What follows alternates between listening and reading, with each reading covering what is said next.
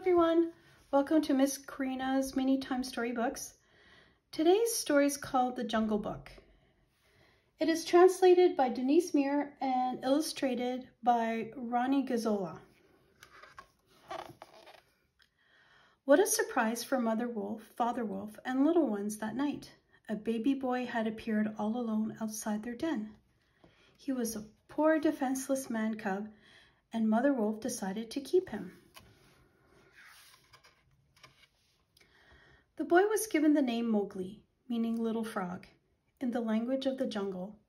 From that day on, Mowgli grew up alongside the wolf brothers and learned how to howl, hunt, and respect their leaders, Akela.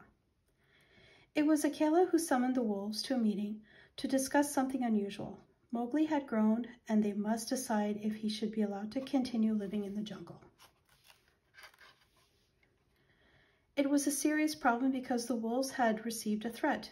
Shere Khan, the ferocious tiger, hated humans and had promised to attack them if they allowed Mowgli to stay.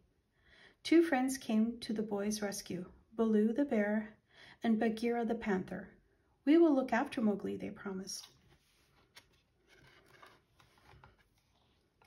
And so they did. The graceful Black Panther taught Mowgli how to move quickly and easily through the trees and shrubs of the jungle.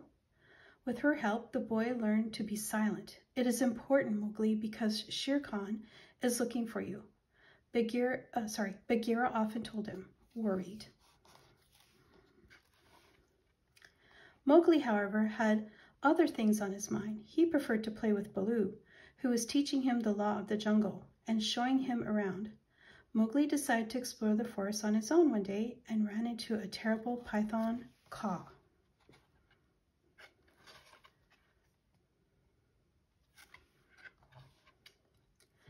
After a lucky escape from the snake, Mowgli was ambushed by the monkeys.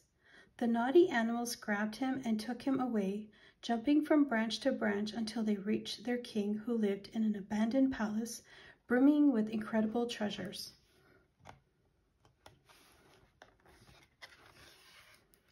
The king of the monkeys had no use for so many gold coins and gemstones. There was only one thing he wanted: to become human. But Mowgli had no idea how to help him. He had never lived among humans. Bagheera and Baloo stepped in, and their decisive action, with Kaa's help, convinced the king to let Mowgli go.